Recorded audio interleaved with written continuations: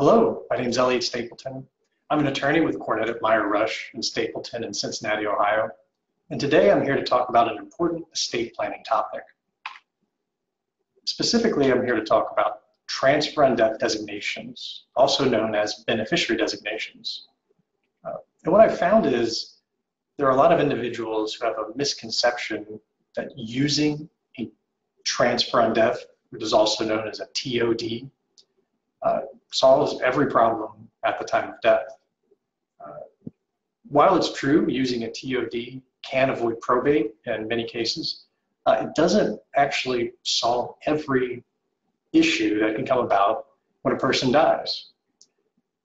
So the assets may avoid probate and go to an individual, but what if that individual is not yet 18 years of age? So this would be if you have minor children.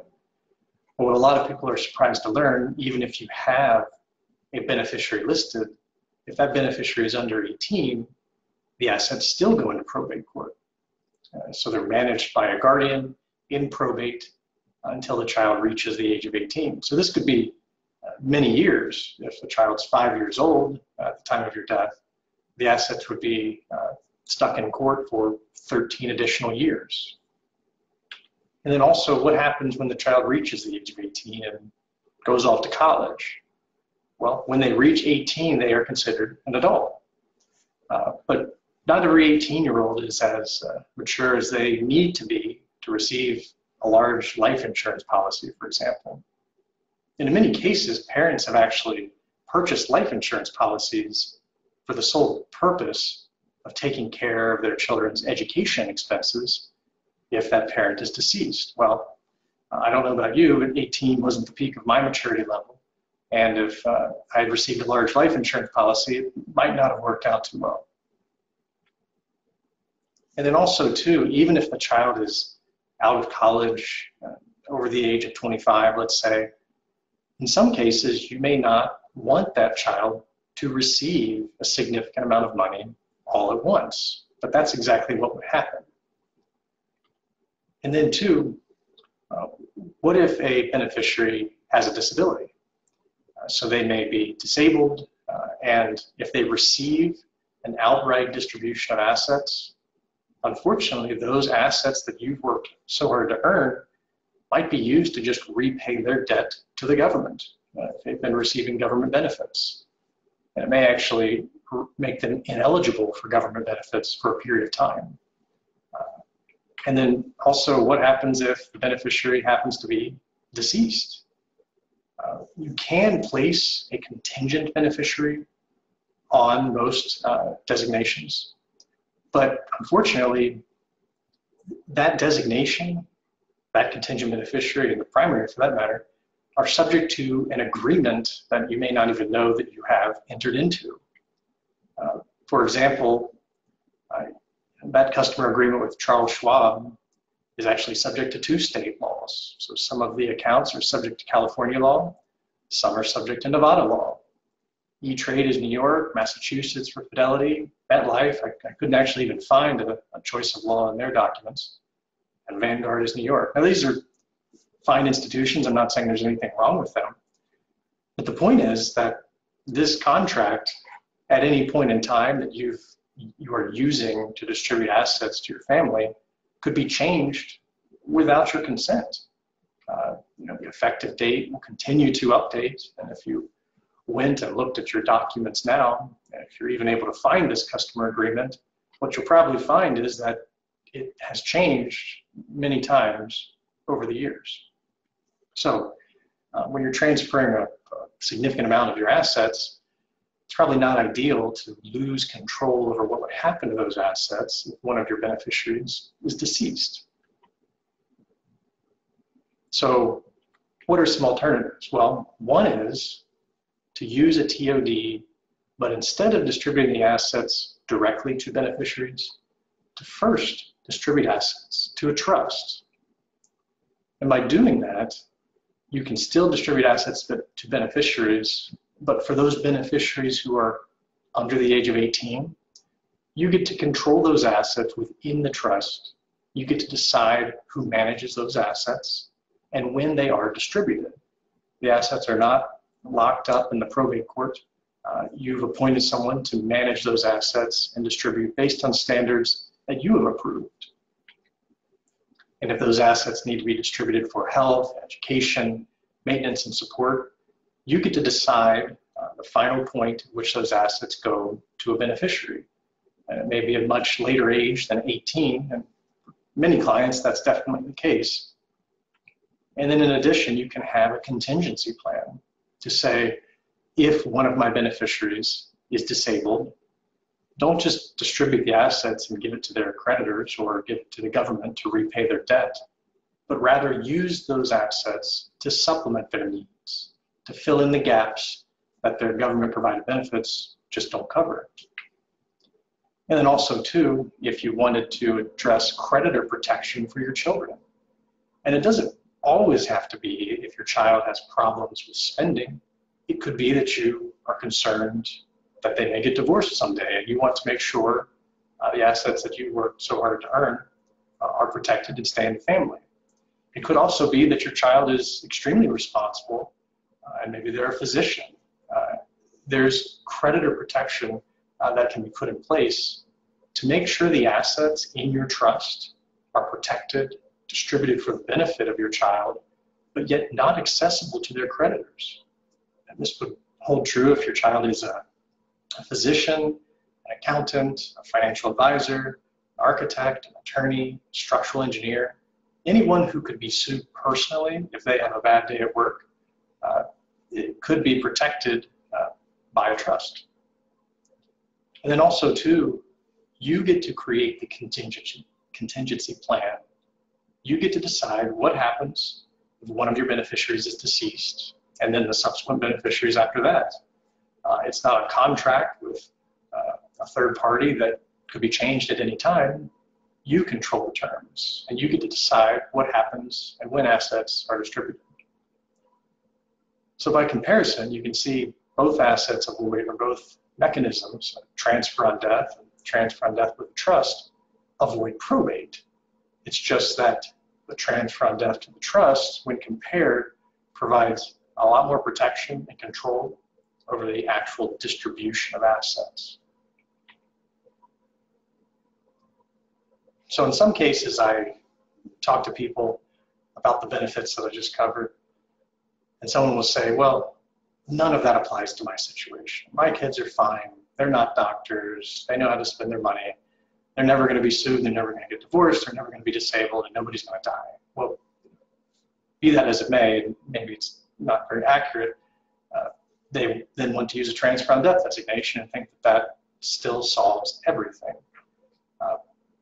But what you'll find is that for most people, you have multiple children, and what you don't realize is if you give assets using a TOD, the asset transfer is immediate. It's made directly to those beneficiaries. But even if you do that, there are expenses related to your death. Funeral, burial, cremation, if you have a home, property taxes, insurance, gas, electric, and your final income taxes still have to be paid. And typically what will happen in this situation where there are assets that are just distributed directly using a TOD, one child steps up and pays the expenses. And in some cases, all of the siblings are perfectly happy paying the other sibling back.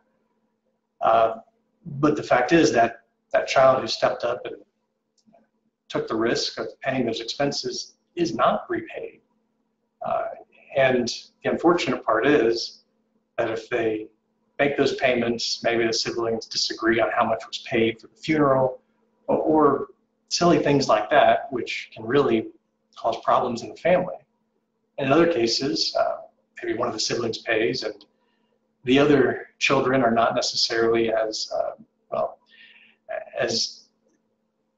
as understanding on what to do with money when you receive it at death.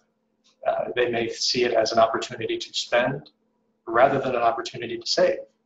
And it's possible they don't even have the funds necessary to pay their share. Another consideration is if you have real estate. And I have calls all the time where people say, I'm going to add my children to the house. when I give my children the house directly and TOD it to them. What a lot of people don't realize is if you give a house directly to your children, be it putting it in their name now, which there are a lot of problems with that, or making it transfer on death directly to them, is that if those children are married, you have effectively given the spouse, all of those children, an ownership interest in that house. Before that house can be sold, every spouse of your child has to approve. They have to release what's called dower. And in some cases, that's perfectly fine, it's easy, but if one of those children is going through a divorce or just has a spouse who is disagreeable on things that have occurred, it can create a real problem. And beyond that, just actually claiming the assets can in some cases be problematic.